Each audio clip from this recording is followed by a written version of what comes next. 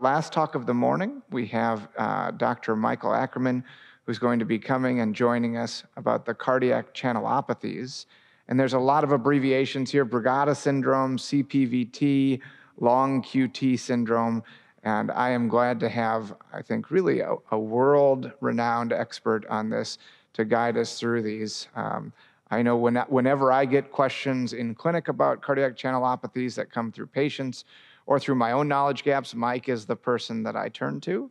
So I'm glad to have him here. We're just going to start off with just one pre-test question. So we'll start off with just one pre-test question for this. Here we have leads V1, V2, V3. And then we have a question. Most commonly identified genotype for this syndrome, looking at leads V1, V2, V3 shown there, is what? A gain of function channel, calcium channel defect, loss of function sodium channel defects, defective sodium, calcium, and potassium channel beta subunits, or loss of function potassium channel defects.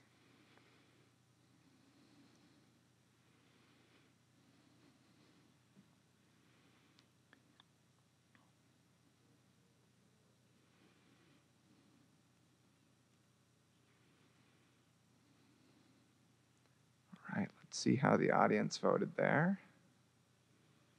So the majority choosing choice 2, but a scattering for the rest. I can say, Mike, this is a very important thing for the boards, and I'm really glad that we have you here to lay out a roadmap to success. Great. Thanks a lot, and it's great to get to be with you and all of you out in Zoom land. As you know, I hear about this Team Getski and Team Colon contest. I actually joined my medical school classmate, Dr. Amen, and I always vote for Team Mayo Clinic. That's my vote. Well, we're going to have an hour together before we go to lunch, and I'm looking forward to our time together. These are my conflicts of interest to disclose. I don't think they're going to negatively affect our ability to do this well together, and this well together is going to be twofold. We're going to look at the big three, the three major channelopathies, and discuss their presentations, diagnosis, and treatment. In doing so, we'll be selecting the appropriate management options when you and I take care of a patient with one of these primary cardiac channelopathies.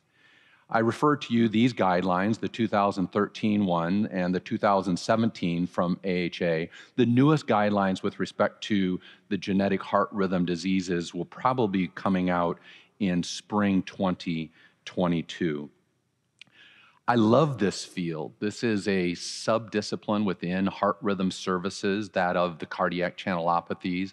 The prototypic channelopathy is that of long QT syndrome, but it's certainly not alone, and there are many of them that are channelopathic in nature. And for the boards, and really for most cardiologists' familiarity, we need to focus on the big three, and those big three are here, and we're going to take them in alphabetical order, starting with Brugada syndrome. So when you encounter a patient as indicated or brought to your attention by this ECG, and we'll talk more about it, how I want you to have this type 1 Brugada ECG pattern to get seared into your mind's eye. And now you have somebody with this ECG, Exhibit A. He's 27. He gives us this ECG spontaneously. You did not need to move the leads up the chest. You did not need to give an Ajmaline challenge in Europe or a procainamide challenge in the United States. And he just fainted in the hot shower.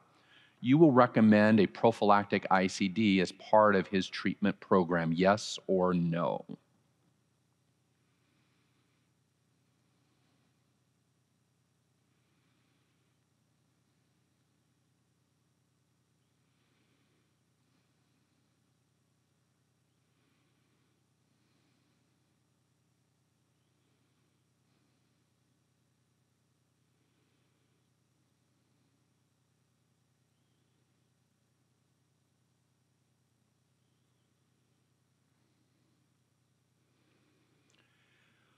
So not quite like this amazing country of ours, beautifully divided. Here we have a 60-40 split in the yeses you would and the nos you want, and here the correct answer is going to be, it depends.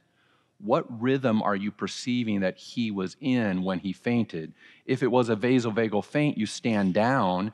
If it wasn't a rhythmic faint that you perceived, then you gear up for an ICD. Let's look into Brugada syndrome. So this is the syndrome that starts with this ECG pattern that is called the type 1 Brugada ECG pattern, characterized by this coved ST segment elevation. Some people refer this to as extreme J-point elevation, and then this downslope ski, sort of a blue diamond at big sky. And that followed by an inverted T wave. That starts it. Now, obviously, if you have a patient who fainted in a suspicious way, gives you this ECG, that's Brugada syndrome. They could have sudden cardiac arrest. It strikes men much more than women, even though when it's genetic, it's like most genetic heart diseases, autosomal dominant in nature. And despite that, it has greater male expressivity than female expressivity, with an average age of striking at around 40. I mentioned the type 1 Brugada ECG pattern, and that's to distinguish it from the who cares pattern. I don't care. Type 2 saddleback, type 3 wimpy saddleback. These patterns are non-diagnostic, non-specific, and we don't care about them unless they convert to a type 1 Brugada ECG pattern by moving the leads up the intercostal space closer to the head. And if they do convert to a type 1 pattern that way, high lead maneuver, or in the setting of fever, or in the setting of a sodium blocker challenge test with agmeline, flecainide, or procainamide, we largely ignore a nonspecific type 2, type 3 pattern. So the type 1 pattern is the portal of entry. You must have it spontaneously, or with fever, or with sodium channel blocker challenge, or high lead placement. And if you have that type 1 pattern and you fainted or did sudden cardiac arrest, that's Brugada syndrome, that's symptomatic Brugada syndrome, that is ICD-worthy Brugada syndrome. If you own this ECG and so does one of your relatives, that's Brugada syndrome. If you own this ECG and you have a positive genetic test revealing a Brugada syndrome causative gene mutation, that's Brugada syndrome. And for the last 8 years, we've been trying to undo something that was unfortunate in the guidelines, where the guidelines suggested that ECG all by itself equals Brugada syndrome. We've been disconnecting that link, but some people still have made that link. The ECG finding by itself is just a finding. You need one of these other elements to move a Brugada ECG pattern to a diagnosis of Brugada syndrome, where with that first question, 60% of you got it right already. In the bullseye of Brugada syndrome genetically is the pore-forming alpha subunit encoded by the gene SCN5A that builds the ion channel NAV1.5, and loss of function mutations in that NAV1.5 sodium channel gives rise to Brugada syndrome. In fact, it's the most common cause genetically for Brugada syndrome, but it only explains 20 to 30% of all Brugada syndrome. In other words, most of Brugada syndrome is genetically elusive. Yes, there's other Brugada syndrome susceptibility genes alleged. There are 23 of them to date, but by ClinGen, 22 have evaporated, have been deemed insufficient evidence to be called a Brugada syndrome disease gene, and we're left with only the SCN5A gene that builds the sodium channel, NAV1.5, as the only robust, established genetic cause for monogenetic Brugada syndrome. And a little nugget here, in terms of that yield of genetic testing, it sort of depends actually not on the presence or absence of the type 1 Brugada ECG pattern, but the PR interval. If there is conduction delay with a prolonged PR interval and the type 1 Brugada ECG pattern, the yield is 40%.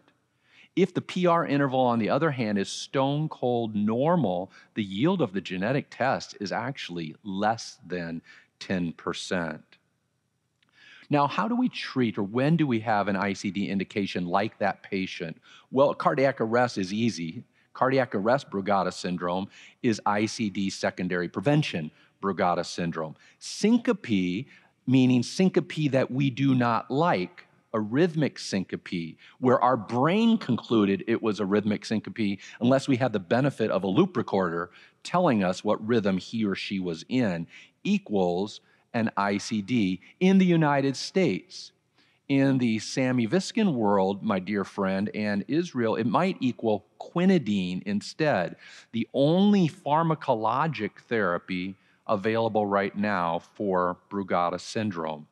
But never a symptom, asymptomatic. Should we do an ICD? No, for the most part, no. You won't be asked this on boards. It's still highly debated whether we should even be doing an EP study for risk stratification in Brugada syndrome. And since it's so highly debated, let's forget about it. As I mentioned, quinidine is interesting, isn't it? Drug that's very old, making a comeback, at least for Brugada syndrome, at least for syncopal Brugada syndrome in Israel and in other parts of the world. Now, why does quinidine work? You say sodium channel blocker, how can that work for a loss of function sodium channel disorder? Well, it's not quinidine's sodium channel blocking activity that imparts its therapeutic efficacy. It's the fact that it's also an ITO blocker, and it's ITO blockade that restores the balance at the phase 0, phase 1 upstroke in the action potential, and has a role, and we might see an growing role in the United States. Time will tell.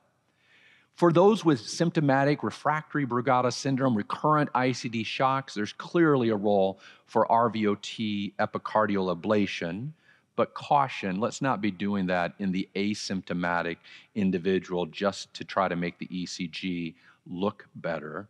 Remember, fever as the universal Brugada irritant, we need to lower fever. Fever, hyperthermia, anything that increases core body temperature could be Brugada aggravating. And there's a hit list of drugs that we should counsel our patients to avoid. And this is a very effective, actively maintained website that has those drugs. Now, the non-pharmacologic drugs, the non-prescription drugs on this hit list that you and I have to be the killjoy for our patients are the following.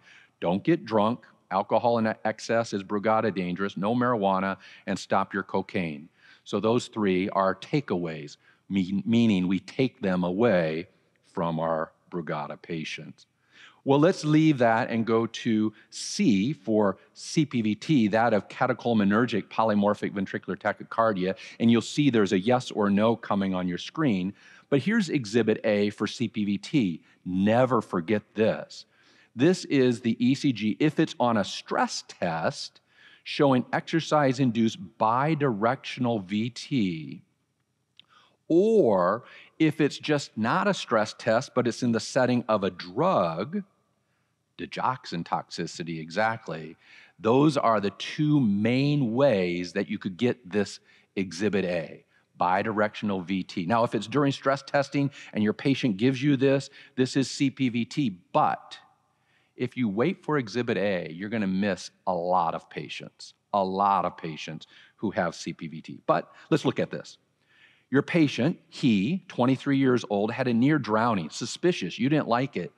He recovers, put him on the stress test, and he gives you this exercise-induced bidirectional VT. No doubt about the diagnosis of CPVT. And in his case, an ICD monotherapy is going to be indicated or recommended by you. Yes or no?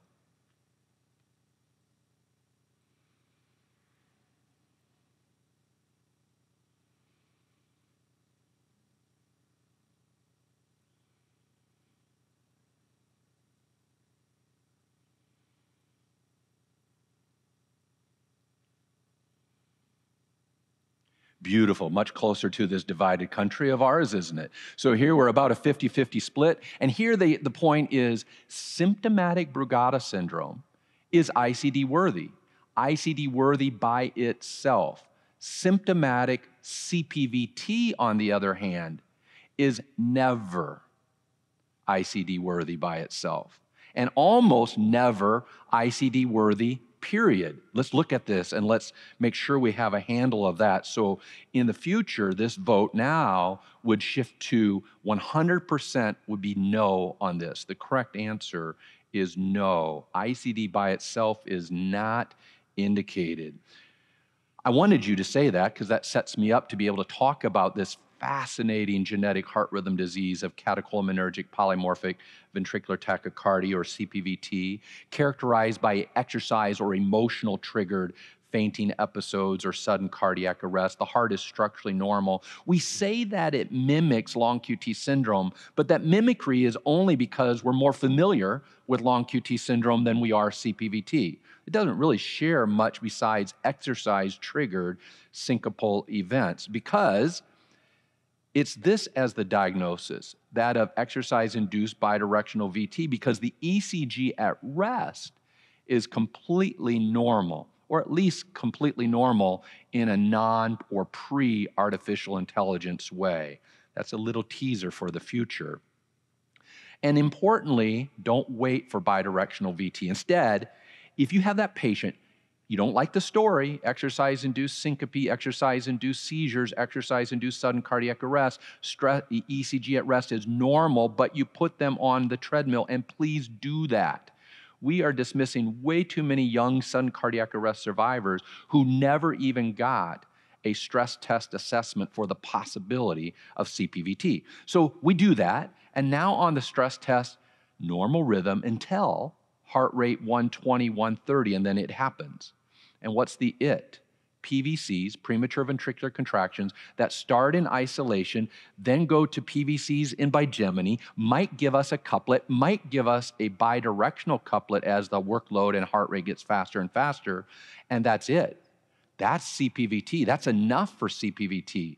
We don't have to wait for the pathognomonic feature of bidirectional ventricular tachycardia before we suspect and diagnose our patient as having a disease of calcium-induced calcium release, where we then order the genetic test to look for mutations in one of the largest genes, RYR2, that encodes one of the largest proteins that in us human genomes and proteome, that of the ryanodine receptor subtype 2, also called the calcium release channel, where mutations are scattered stem to stern, and they render the ryanodine receptor or these calcium release channels on the SR leaky.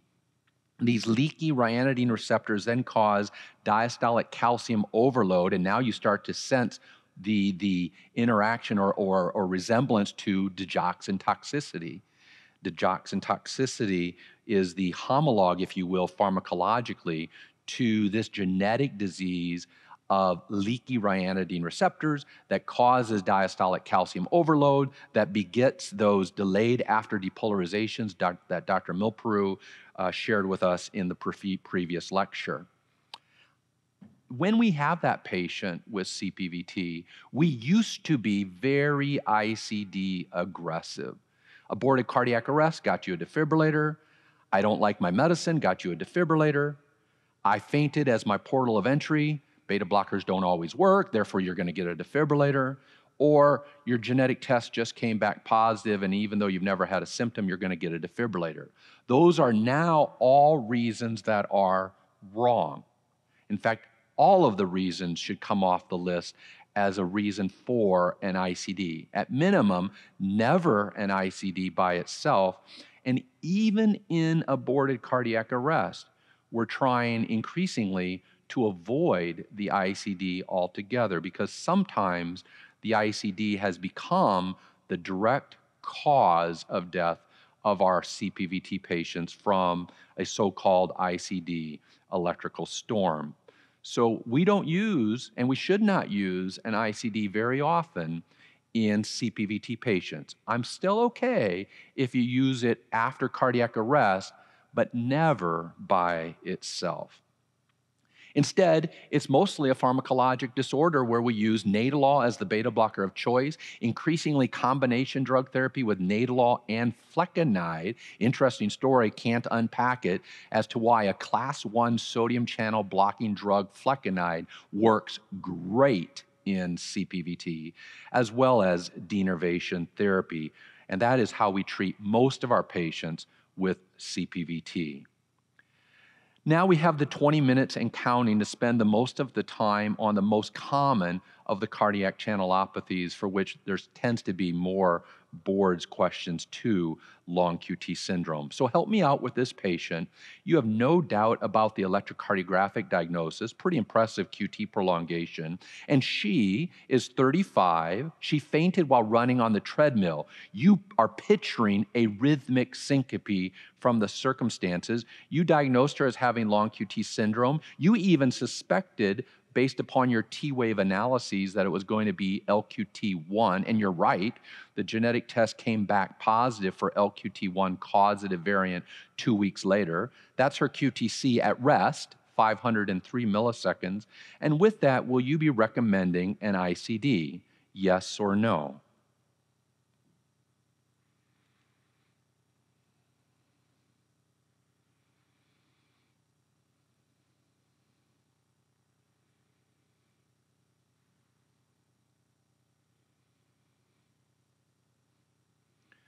Now we're starting to have a shift. Some of you are getting the sense that we don't need an ICD very often for the genetic heart conditions. And here, I'd like to contrast symptomatic Brugada syndrome.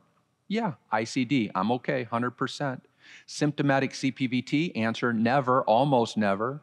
Now symptomatic long QT. That's going to turn out to be, it depends. In this case, symptomatic LQT1, I want you to become really comfortable and confident that she can be treated with a non-defibrillator strategy and can be treated very well. So for her, I would suggest that the correct answer is absolutely no. She doesn't need an ICD. But if we mutate this sentence a little bit and make her LQT2, not so fast. She could be a good candidate for ICD protection. Now, we know a lot about this disorder. Next year, we'll be celebrating the 65th anniversary of it. We're past the quarter century mark since this entire discipline of cardiac channelopathies were birthed.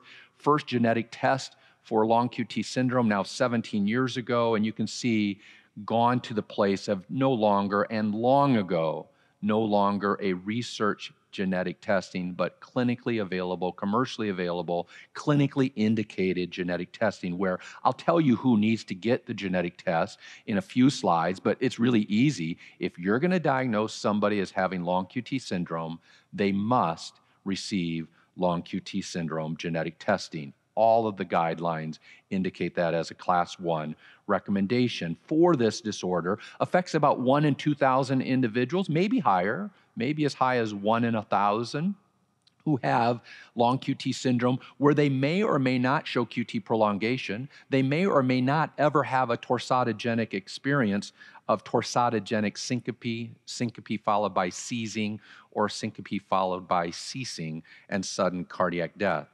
2/3 of all the patients that I see with long QT syndrome are waiting for their first symptom. And so the focal point of it is the story. What is their story? Especially if they bring to us a story of a cardiac event, a syncopal episode. And now you and I, in our mind's eye, are having to decide, what do I think about that spell? Was that vasovagal syncope? Or was that arrhythmogenic syncope, where in this woman, in the postpartum period, with this presence of an auditory trigger called an old telephone that some of you may not recognize, triggered the episode of going from QT prolongation to her torsadogenic experience, where hopefully the torsades would be self-limiting rather than progressing in a tragic way. We have to picture the story. We have to determine what we think about that faint. And when we thought that that faint, as shown here, is an arrhythmic faint, we need to have game on. Snap 2, fainting can spell trouble. At least this leading scientific journal, Glamour, told us so. And indeed, in long QT syndrome, it does. It is the strongest syncope, arrhythmic syncope, torsadogenic syncope, is the strongest predictor of a future event, future worse, than almost any other risk factor. So pay attention to every patient who has a syncopal episode. Decide whether it was a who cares vasovagal faint, or yes, I really do care, a torsadogenic faint. These are the kind of faints that we should be bothered by. Exercise timed, emotionally triggered, occurring in the postpartum, auditory activated. These syncopal or seizures are malignant until proven otherwise. I mentioned seizures. It's really not epilepsy, but we've had many long QT patients and CPVT patients get misdiagnosed as epileptics treated with anti-epileptic medications. So remember, exercise-triggered seizures, before the neurologist commits the diagnosis of epilepsy, let's make sure we start thinking about the organs south of the brain and do the appropriate testing, an ECG, not an EEG, for that exercise-triggered seizure episode. Then we start the evaluation, and the cornerstone of the evaluation has been and will remain the 12-lead ECG at rest, where we're looking for the feature of abnormal QT prolongation. Problem, this little thing about the QTC, we're not so hot at it. The computer's not always so accurate with it. And we, the adjudicators, the cardiologists who determine it, as Sammy Viskin soberingly showed us 15 years ago, aren't so good at it. But you will be good at it, because I'm going to give you some nuggets to be good with the QTC. We start with having us independently confirm what the computer said was the QTC. So we teach the tangent, we avoid the tail, where we take the isoelectric segment, go down the downslope of the T wave and intersect it there, and resist the urge of committing what we call the sin of QT inflation from U wave inclusion. And let's add to those let's add 5 pearls to that, and in doing so, you will instantaneously be better than the majority of all cardiologists out there and many heart rhythm specialists in your ability to censor the QT interval more accurately. First pearl is use lead 2 and V5 when you independently confirm the QTC. Largely ignore, stay away from V2 and V3. Go down to that rhythm strip at the bottom and put your eye or your calipers in V5 there. March it down. See what QT interval you're doing, and then compare it to the computer's QT. If your QT and the computer's matches each other, you've confirmed, because the computer does a great job of determining the RR interval and doing mathematics. But if your QT is not matching the computer's, then you have to figure out why. What are you seeing that the computer is or isn't seeing in the assessment of the QT interval? Know on the fly that if that QT interval is less than the RR interval that preceded it, the calculus will always give you a QTC less than 460. That doesn't mean you've ruled out long QT syndrome. That just tells you on the fly that the QTC will be under 460 whenever your QT is less than half of the preceding RR interval. Now, in the setting of sinus arrhythmia or atrial fibrillation, don't do maximums and minimums. You're going to grossly inflate the QTC. Take the average QT. The computer, again, averages the sinus arrhythmia or the atrial fibrillation, and it does an average RR pretty well. But take the average QT. Don't find a maximum QT, otherwise you will grossly inflate. And then remember that a patient's QTC reality breaks down at low heart rates and at fast heart rates. In bradycardia, you will underestimate their QTC truth. At high heart rates, you will overestimate their QTC truth. And then the bonus pearl. First, if you have to do a wide QRS adjustment, the patient for sure doesn't have congenital long QT syndrome. But this is in the setting of you're trying to make an assessment of what is that QT prolonging drug effect in the setting of a patient who has a wide QRS. So there's many formulas. I like simple. Simple is just to do a wide QRS adjustment and do a correction. Subtract 120, that will be quite sensitive. Some people subtract 100 to make it more specific so that we don't make some overcorrections in this setting. In other words, the patient's QTC is 560. It's a correct measurement, but within that, the QRS, because of a paced rhythm or bundle branch block, the QRS is 220. So in this case, 560 would seem spooky, but it's really not, because with a wide QRS correction, it's only 460 milliseconds. I say only, and that brings us to this. You and I have to decide when the length of repolarization is wrong. But before we look at length, and you'll tell me what you think about 475, there's also the look of repolarization. Do you like this look? So it's not only the length of the QT interval, it's the look of the QT interval. And there are certain looks, and we'll come back to these, that will help you in your genotype ECG T-wave phenotype assessment. Broad-based T-waves, LQT1, humped, bumped, double-notched, LQT2, normal T-waves after a long ST segment, LQT3. So you might get that and you say on quick recall, I know this patient is clearly LQT3, isn't she? Here's a very long ST segment, a narrow, normal-looking T-wave, but this patient never bothered reading that paper. So that's a gotcha moment. It's great for the boards. It would be the perfect answer for the boards. Doesn't always hold up in reality. Here's one that I need your help with. The QTC here is 415. Are you bothered at all by this length of repolarization? What about the look of repolarization? So to you, is your ECG diagnosis normal or abnormal? And let's see if we're queued up to ask this. Well, we didn't. So that is normal. It's perfectly normal. I hope you agree it's normal in a patient who absolutely has long QT syndrome genetically.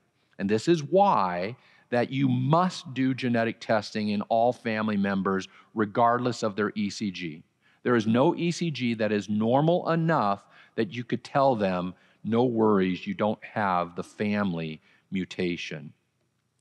So for you, when do you think a QTC then is too long? When are you bothered by the length of repolarization? Are you there at 420, 440, 460, 480? Who'll give me 500? Which threshold of QT bothers you?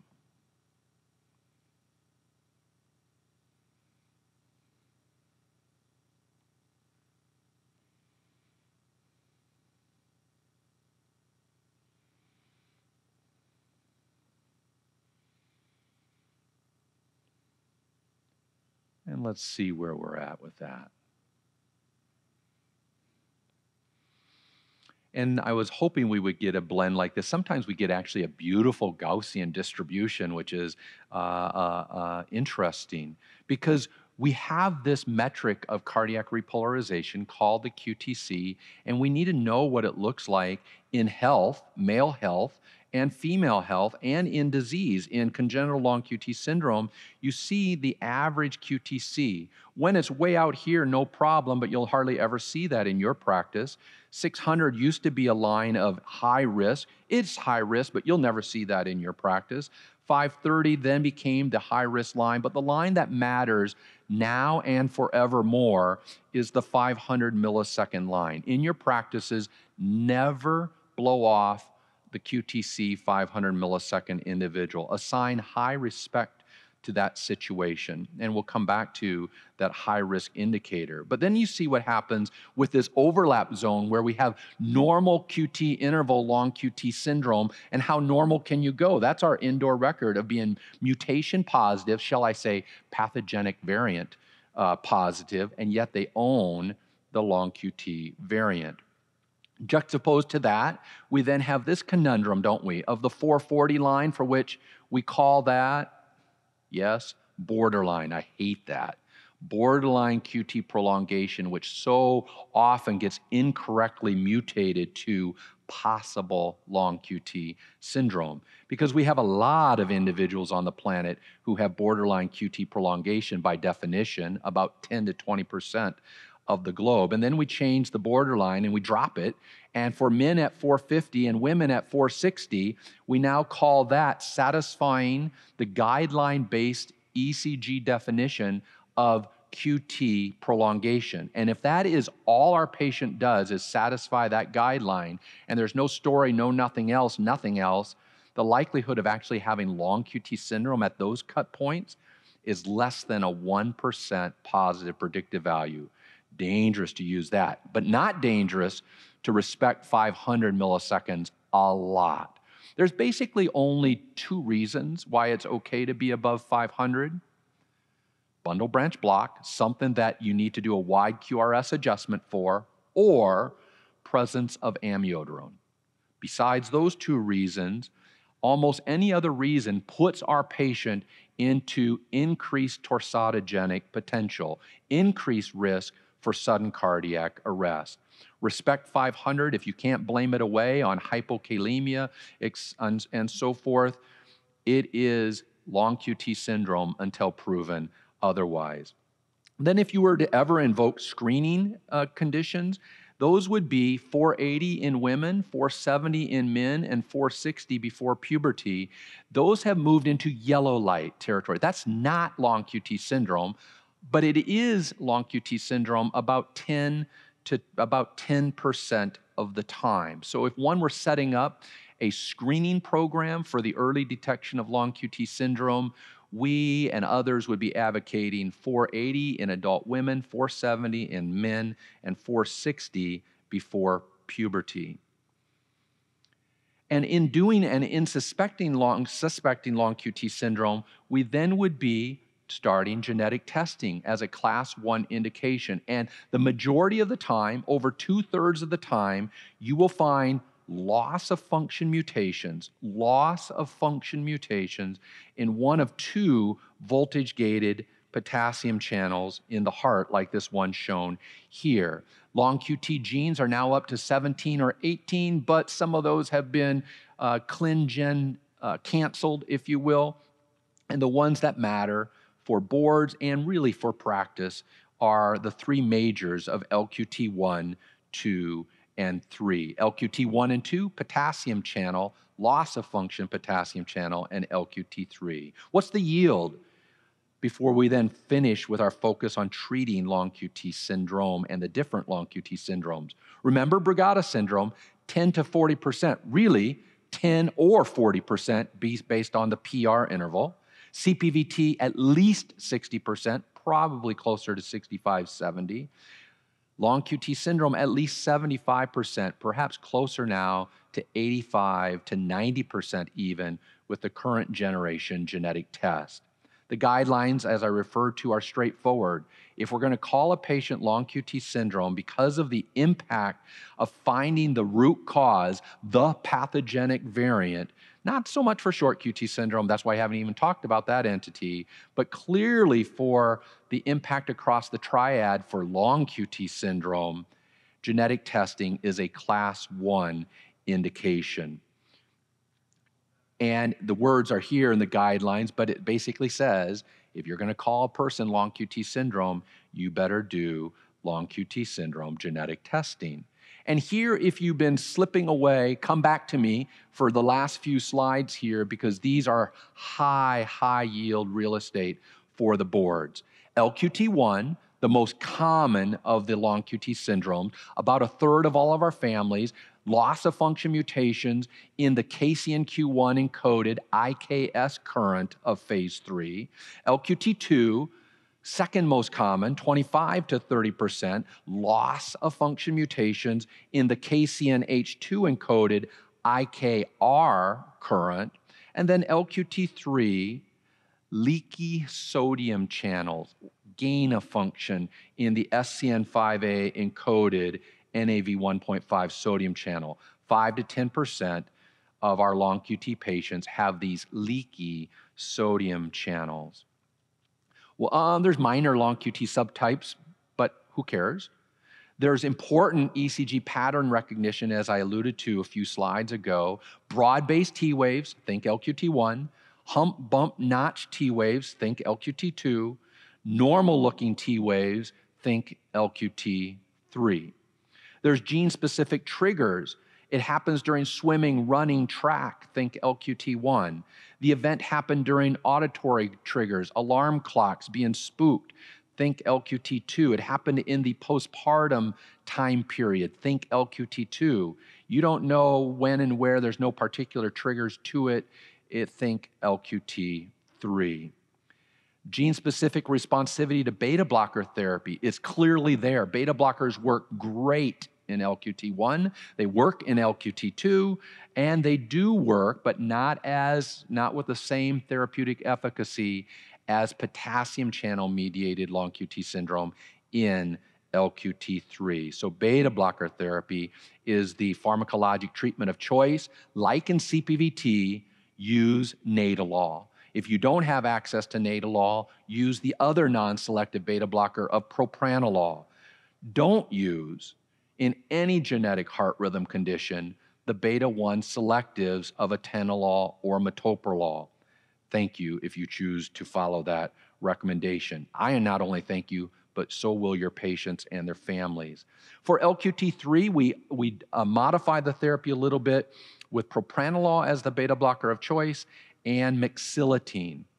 Real quickly, don't miss this website. It's now kept most accurate under crediblemeds.org. This is a list of QT prolonging medications that our patients, if they're going to be treated with any medicine on these hit lists, they must have your or my approval before doing so. The defibrillator, what about that? Most patients with long QT syndrome do not need and should not receive an ICD. Who does? Okay, I'll give you aborted cardiac arrest as a reason, secondary prevention, yes. Treatment intolerance, we have better therapies, so if they're not liking their beta blocker, don't go straight to a defibrillator. Predicting the future, then it has to be really long. What is the it? The QTC at rest, and not LQT1. We don't have to be as long for the QTC in LQT2 women, but importantly, unlike what you heard the other day from Dr. Amon, in hypertrophic cardiomyopathy, where family history is one of the canonical risk factors, it is not in long QT syndrome. And also, LQT3 should not be a direct line to the ICD any longer as well. Last, juxtaposed between devices on the right and drugs on the left is denervation, that of left cardiac sympathetic denervation. The antifibrillatory effect of denervation is clear. We do more LCSDs at Mayo Clinic than anywhere in world, and in doing so for the last 15 years, we've been doing it in these indications, now codified by the guidelines. Appropriate shocks, you are a candidate for denervation therapy. I don't like my beta blocker. I just had a long QT triggered event on my beta blocker. You're eligible for denervation therapy. And then for those that we deem sort of as a bridge in terms of our risk assessment of them. Well, this completes our sojourn through the big three of Brugada syndrome, CPVT, and then finally long QT syndrome. And if I could leave you now, we've covered the board's real estate for the first 35 minutes. Let me take 2 minutes, 1 minute, to give you 4 take-home points for your practice, where you will save lives by heeding these take-home points. First, remember prevention saves. Use and know those websites of crediblemeds.org for QT prolonging drugs and the Brugada drugs hit list. Remember that tailoring of therapy is not only possible, but it's essential, as most of our patients with genetic heart rhythm diseases do not need and should not receive an ICD. Then remember that beta blockers is the pharmacologic therapy for most of our channelopathies, certainly long QT and CPVT, but all beta blockers may not be created equal. I say caution with atenolol and metoprolol. I give you the avoid once a day as the minimum request, but I think let's go bold and just say stop using atenolol and metoprolol for these genetic heart rhythm patients. And then last, remember denervation therapy for those malignant cases. Don't just let the ICD keep firing. Thank you so much, and I'll come over to Dr. Geske for some questions. Thanks a lot. All right, thank you, Mike.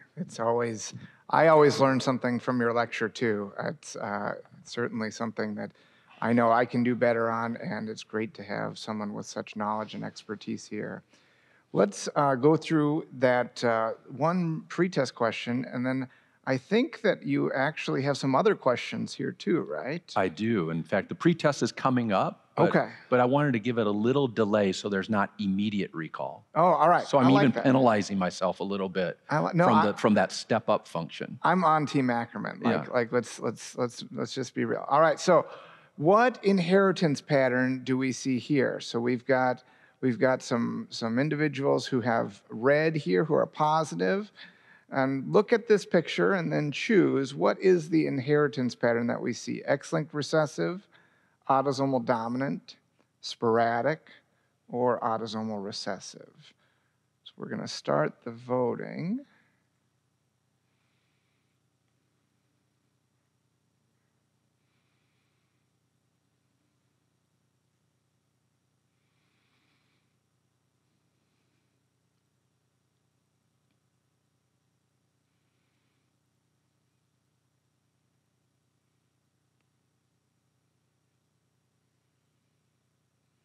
Okay, so the majority chose autosomal dominant. Let's just take a look. Actually, we'll go back and show the pedigree a little bit. So you can leave it right there. And this is a great one. This was kind of like the question you asked Dr. Mulpru is with that VT and history of ischemic. In genetic heart diseases, if in doubt, always say autosomal dominant.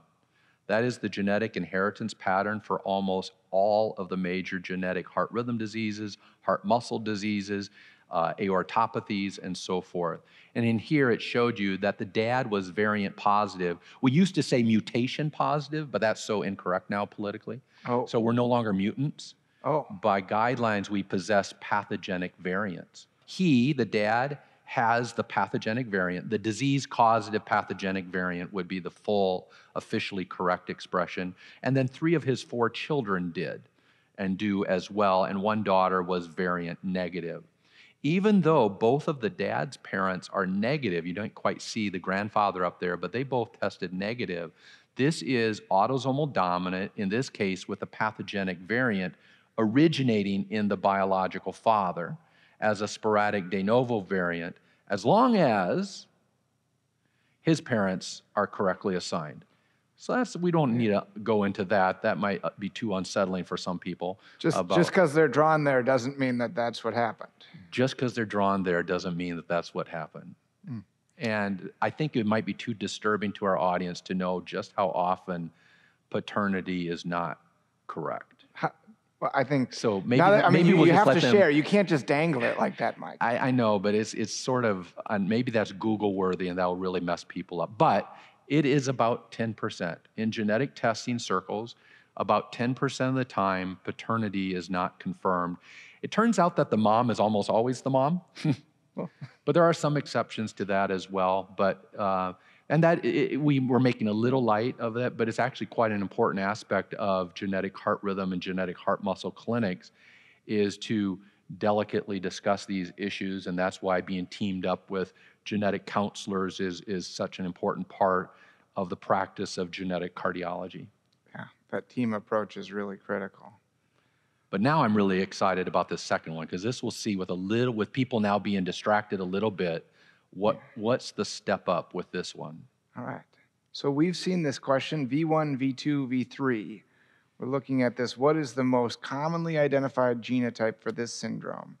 Gain of function calcium, loss of function sodium, defective sodium, calcium, potassium channel beta subunits, or loss of function potassium. Got some quick voters in there. Just wait for a few more.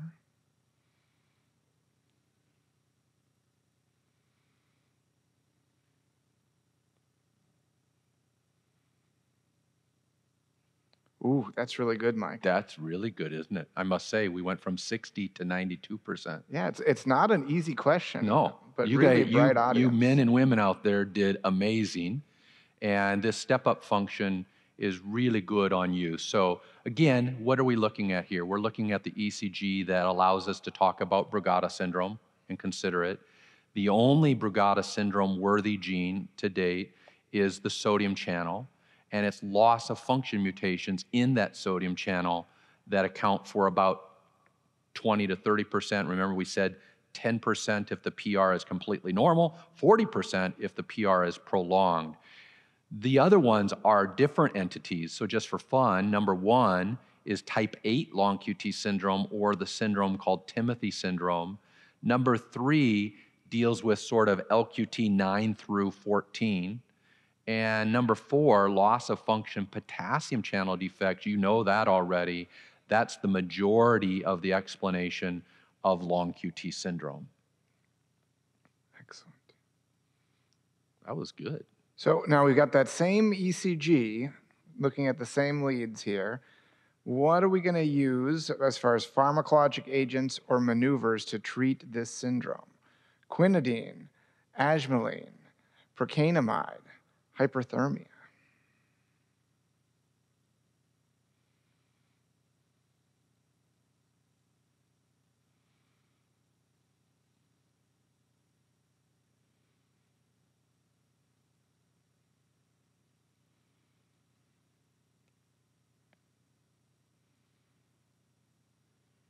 All right. Excellent. Now, it wasn't a huge vote, but what is ajmaline? So ajmaline is a sodium channel blocker agent that's routinely used in Europe.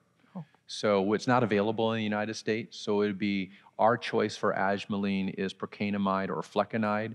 So numbers 2 and 3 are sodium channel blockers that are used as provocative tests for the patient with a quasi-suspicious story, a non-specific ECG to see if that drug challenge exposure will bring out a type 1 Brugada ECG pattern.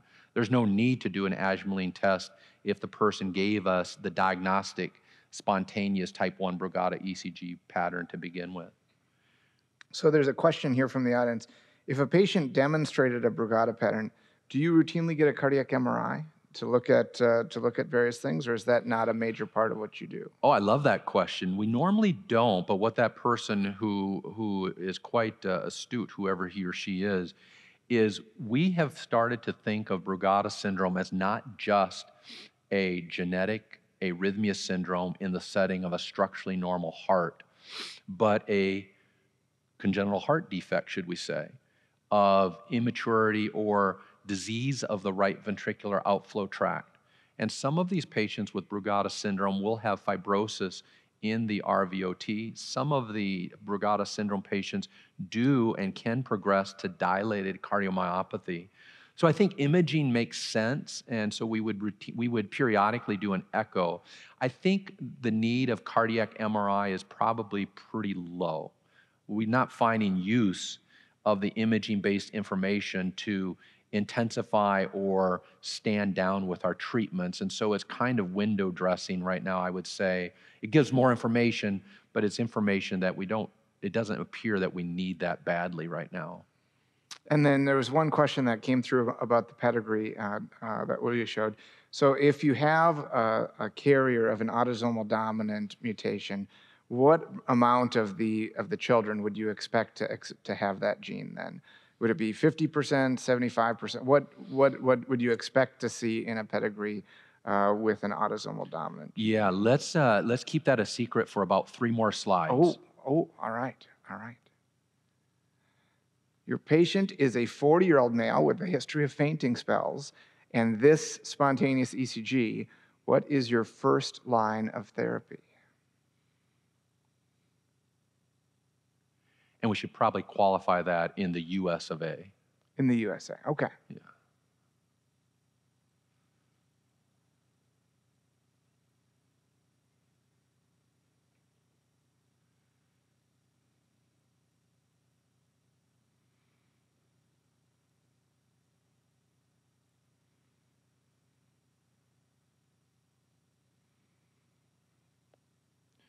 All Great. right.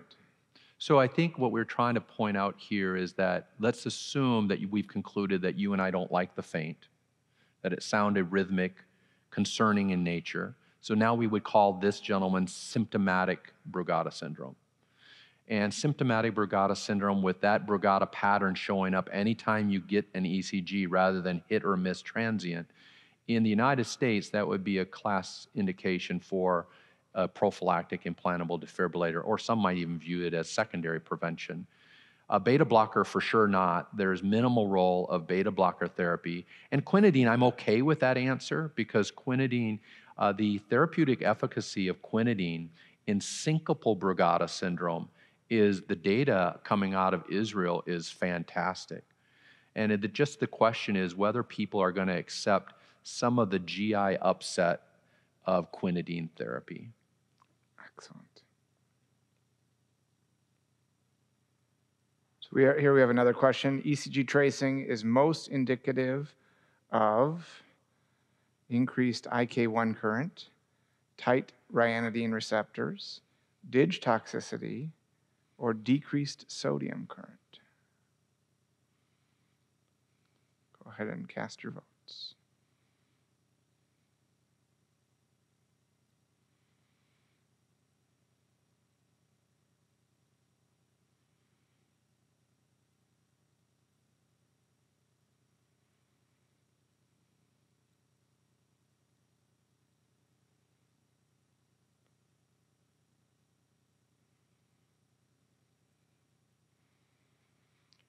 Good. So here, if we had told you that this ECG was during exercise, then you would immediately say this is CPVT.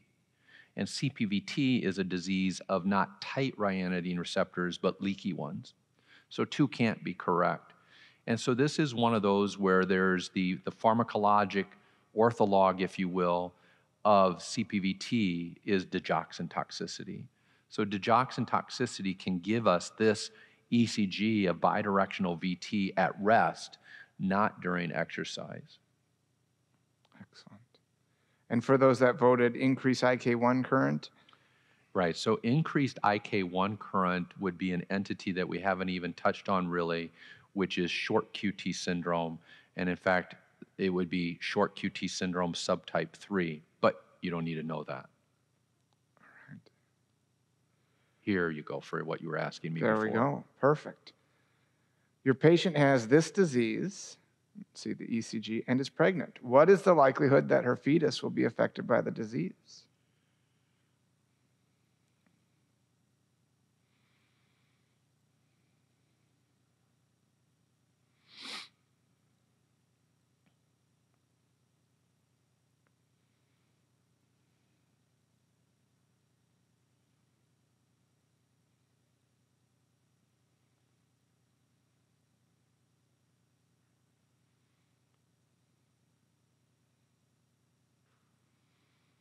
Great. Now, before I say anything, let's do the next one, and then we'll shed light on both of them.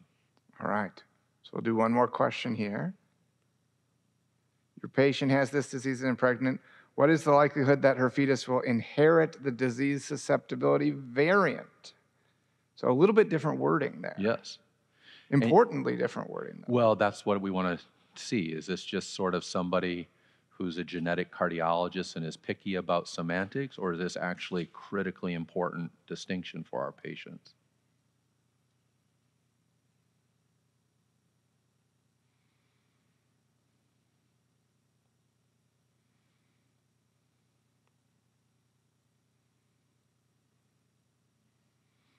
Okay, so what are we getting at? So if you didn't know, most genetic heart diseases are autosomal dominant. I feel like that's familiar, but I don't remember. There you go. And so autosomal dominant, we have a genetic transmission risk, which is what this question is getting at, which is a 50-50 chance. So half of the sperm would possess the variant, or half of the eggs would possess the variant. That's autosomal dominant, 50-50 transmission risk of the disease susceptibility variant. But the first question asked about the child who inherits the variant being affected or not. That's actually completely uncertain, because that deals with the phenomenon of penetrance and expressivity. In other words, you can own the variant and show no sequelae of the disease whatsoever. So transmission risk and phenotypic expressivity or affected status are 2 completely separate and critically important entities. I might add, they're so important that our course director, Dr. Amon, what was it now, a couple years ago, we created a lecture as an extra lecture in the sidebar package on the basic principles of genetics and genetic testing. And so I think everybody has access to that lecture. But it's really important to know this distinction. It's not semantic. And in fact, I loved it. You said, you used a word that made what hair I have stand up on my head. You said carriers? Oh, sorry. Yeah. Carriers? Carriers, yeah. So that is an expression that I want all of you in the setting of autosomal dominant genetic heart diseases to never, ever use.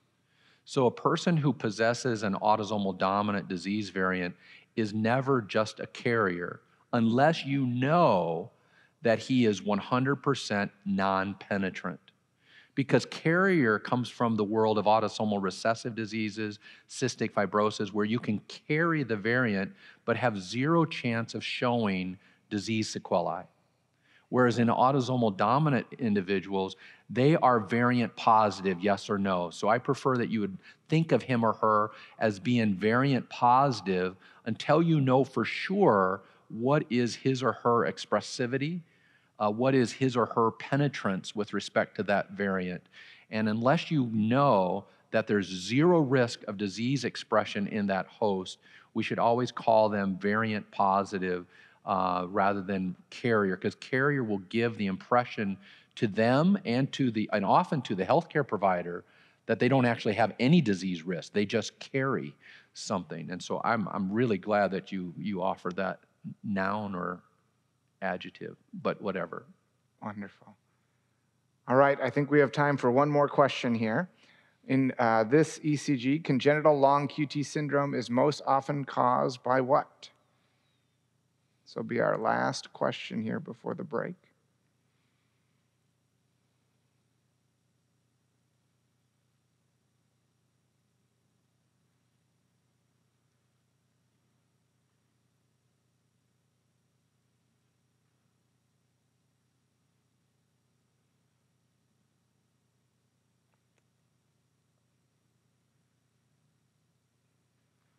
All right, so the vast majority got it correct with choice 2.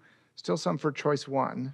Right, so remember there, and I love the 66% because that's the amount of long QT syndrome that is explained by loss of function mutations in those 2 voltage-gated potassium channels that make our patients either LQT1 or LQT2. 2/3 of all long QT syndrome are due to loss of function mutations in one of those 2 voltage-gated potassium channels. The first choice, that's LQT3. And LQT3 is a 5 to 10% contributor to long QT syndrome, and that's because of the consequence of that variant is to make those sodium channels leaky or gain of function, which remember, on the other hand, if you make loss of function in those sodium channels, that is Brugada syndrome. So it is definitely a cause, but it's just the sodium channels are just a 5 to 10% contributor to long QT syndrome.